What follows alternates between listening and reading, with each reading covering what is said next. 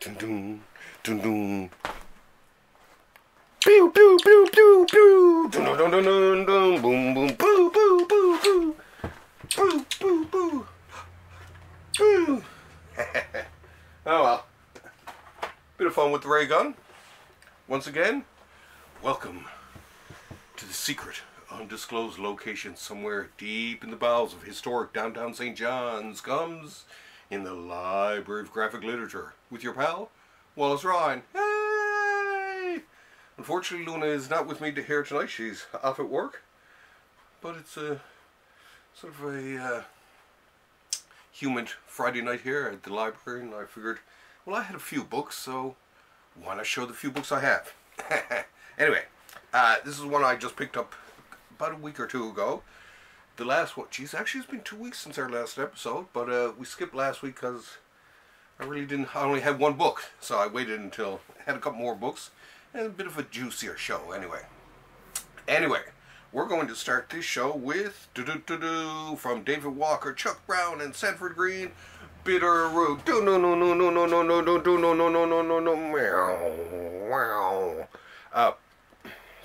This is a great little what would you call it? I guess mystical. Oh God, mystical true crime. No, mystical noir, Southern mystical noir. I don't know. Anyway, or Harlem Renaissance noir with a bit of mysticism thrown in. Beautifully drawn, great story. I'm still in the middle of reading it, but I mean it won an Eisner Award, and you don't get that for just dancing around. As it said, best continuing series 220 in 2022. And I know those who read it at the time when I used to talk to people at the store, they actually really liked it. So once again, give it a check out. Beautiful artwork too. I really like this. I like this, and I like what I'm reading so far. Great story, amazing art. What more can you ask for? Huh? Now, next up is I got a couple of soft covers this week too, which is something highly unusual for this little egg. First I have, this is a little artistic masterpiece from Tradmore, Heathermore, Doctor Strange, Fall Sunrise. Dun, dun, dun, dun. Wow. This is of course a Treasury edition size, or close to anyway. I kind of like these actually. I wish Marvel would do, and DC would do the old Treasury editions again. They were pretty cool. I can remember one of the first ones, I think it was the Conan the Barbarian one, the one that had the Song of Red Sonja in it. That's the one that really woke me up to Treasury editions and how cool it is to read comics that are big. So it's kind of cool. This is, once again, this follows the tradition, as you've heard me talk about many a time, is that when it comes to Doctor Strange, you have to have an unusual artist. It can't just be an average artist. It has to be someone that's very different, with a bit of a style. Because think about people who've gone the way before. You've had your Ditkos, your Gene Colins, your Frank Brunners, your Gene Colins again.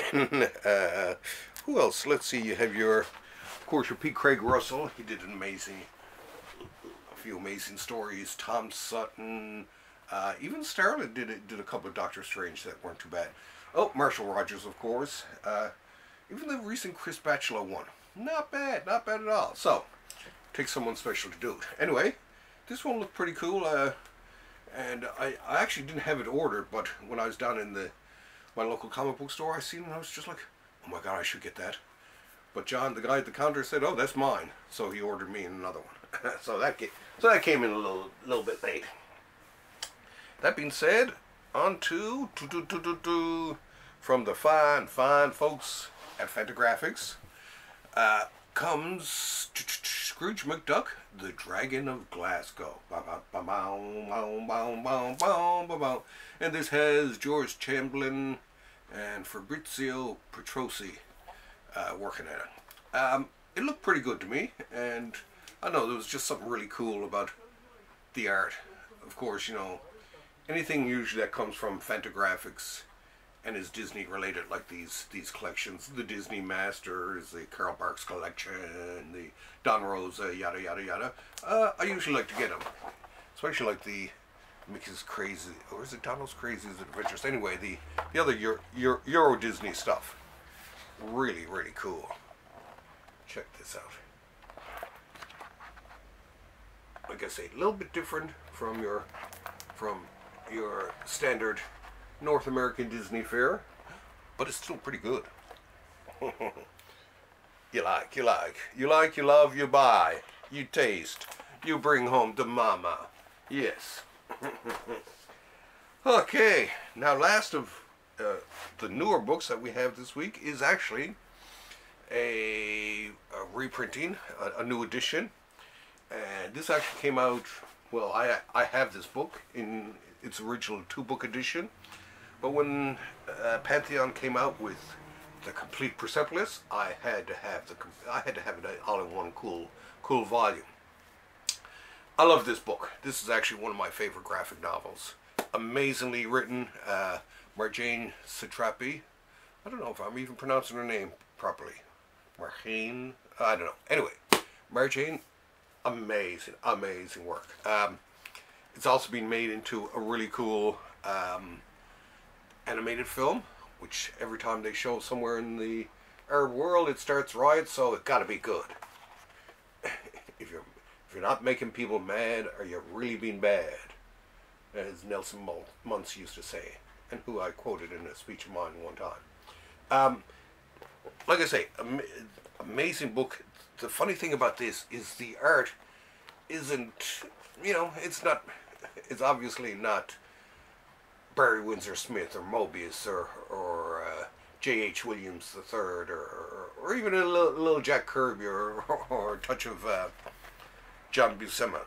It's, in very many ways, the drawing itself is rather simplistic, shall we say. I was going to say crude, but it's not crude. It does have a sophistication.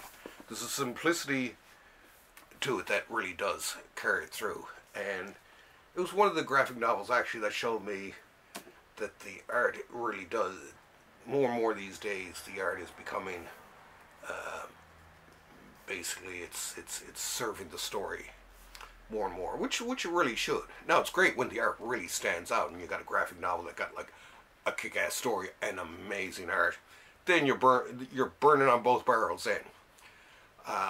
But, and in some ways it's just like, I don't know if I'd want to read Persepolis if it was drawn by someone else. The drawing is part of it. It's the same way with Gilbert Hernandez, when I first seen his cartoony style, and even Peter Bagg, who I love, both who are some of my favorite artists. When I originally seen him, it was just like, because I was brought up on superheroes, right? Not used to the more delicate fare out there, you might say. Anyway, a totally an amazing book. Of course, it tells her story. She grew up during the came of age during the Iranian Revolution, and her parents, seeking to protect her, packed her off to Europe to live with relatives, and it's the story that follows there. So it's pretty cool. It is really super worth reading. One of my all-time favorite books. One of my top 10 graphic novels, as a matter of fact. Now we're going to close out this episode with me sitting back and having a sip on my cup of tea.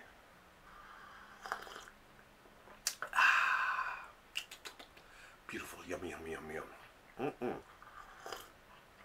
Anyway, let's get back to work here. Today actually was I had all this week I was teaching a comic book camp, and of course the last day I usually like to take them to the local comic book store so they can buy some comics and try to indoctrinate them into it. I noticed too lately that a lot of the kids, especially some of the younger kids, there's not a lot of them are reading a lot of comics. Some of them may read graphic novels, but not enough comics. So I'm saying to parents and people out there, you got to start sharing the comics. We got to really get this next generation into the comics and into the whole habit. Get them to drop by the comics book store, enjoying the whole. every bit of the comic book loving. So yeah, if you you know, and especially to other comic book artists out there, we hold a comic book jam here in St. John's, and I try to get a lot of the students that I have in some of these courses to show up for it. And you know, we've spent 13 years now building a little comic book community. Slowly but surely, we've got some really talented people here, like myself and Paul Tucker, Mike Fee, and Kelly Bastow. There's a lot of people. Anyway, we're like the new Seattle of comics out this way. Anyway, so we're poking around in the comic book store. I ran over to get myself a sandwich, came back poking around, and I noticed in the sale bin they had 4 big books. 4 of the 17, I do believe. It was between, I think it was like 96, 95, and 2000, or 2001 these came out. Anyway, 17 of them, a couple of different authors, and like a wide range of different artists. So I'll just go through these quickly here. I mean, and some of the artists too, it's like a little who's who.